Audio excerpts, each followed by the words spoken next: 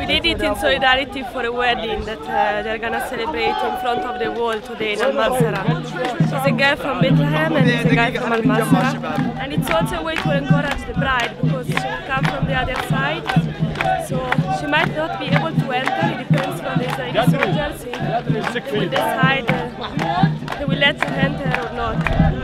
So maybe she will be like very excited, you know, and she will be very shy, so it was like a way to encourage her, like dress like brides and come here and don't let her feel like alone.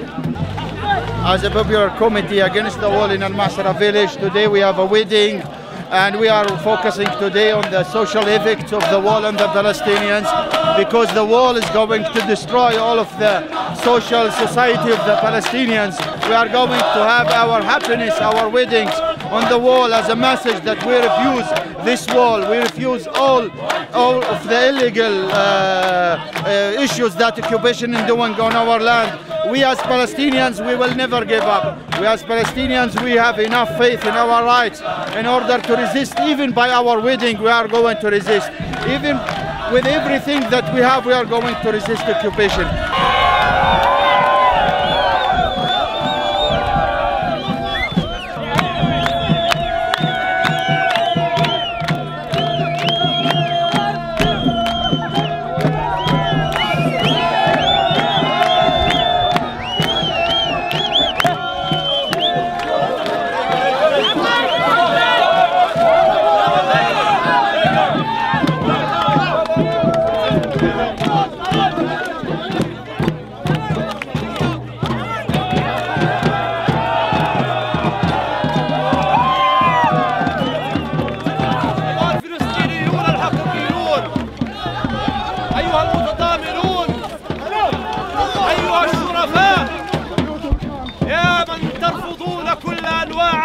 والإذلال، يا من ترفضون هذه الوجوه القامية، يا من ترفضون هذا الاحتلال البغيض، إنكم اليوم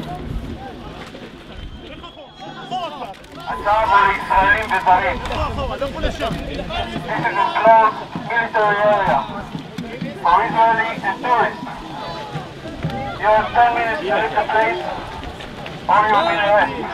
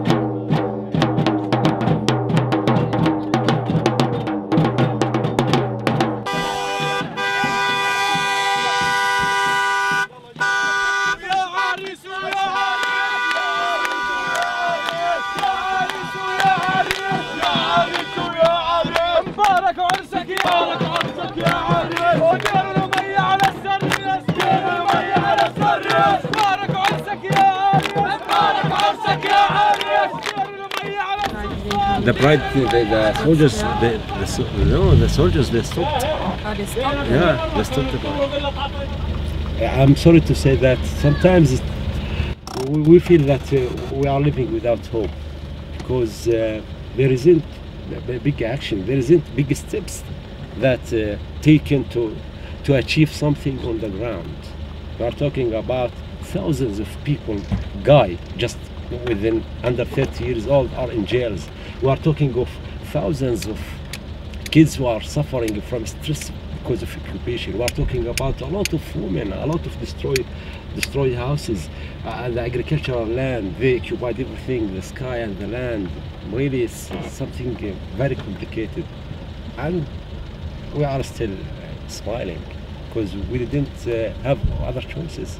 This is the problem. It's true that maybe there is still a light or a candle at the end of a tunnel, deep tunnel, very dark tunnel. But there is a candle, there is a light. We hope that one day we'll reach it. We hope that.